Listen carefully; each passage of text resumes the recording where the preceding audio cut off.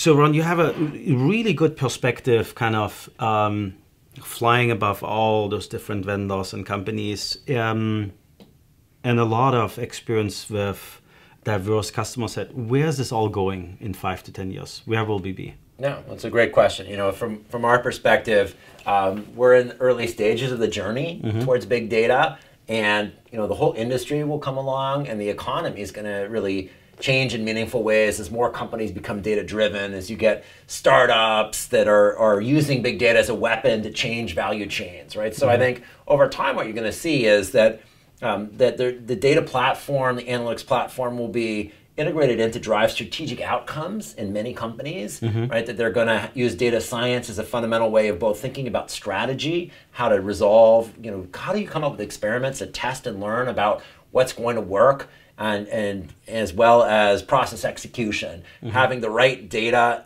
breaking down silos in front of people that are acting in a process, and the right level of automation to drive response as events come in, that you can use machine learned models that are continuously being improved. From the technology standpoint, I think that's going to mean you're going to have rich platforms based on open source that are used for both real-time response and for the analytic core. You're going to continue to have evolution. I mean, one of the things that's going to be an interesting X factor that will hit over the next 5-10 years is changing storage dynamics. You know, as you start to see things like solid state memory that functions a lot like DRAM, but retains data when power is off, right? So use of more solid state storage along with spinning disks is going to be really interesting. Even smaller things like the fact that increasingly really large disks are not being designed to have access to data be as easy, right? That they're being designed in complex ways that are not as efficient. So you're getting some bifurcation and even in spinning disk.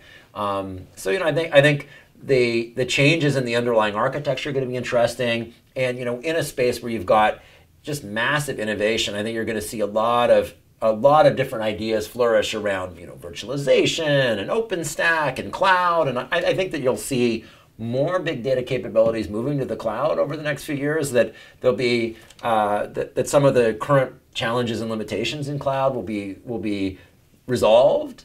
Some of the current cultural disadvantages of cloud, skepticism about cloud, will be mitigated.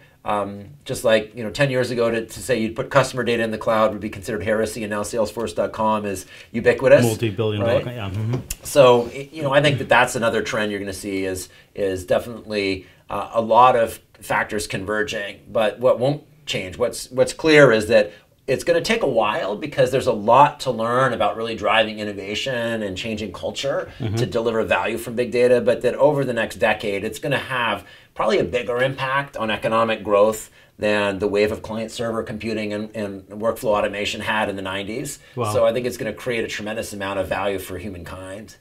Great. Well, thank you very much for coming by. Thank you. Cheers.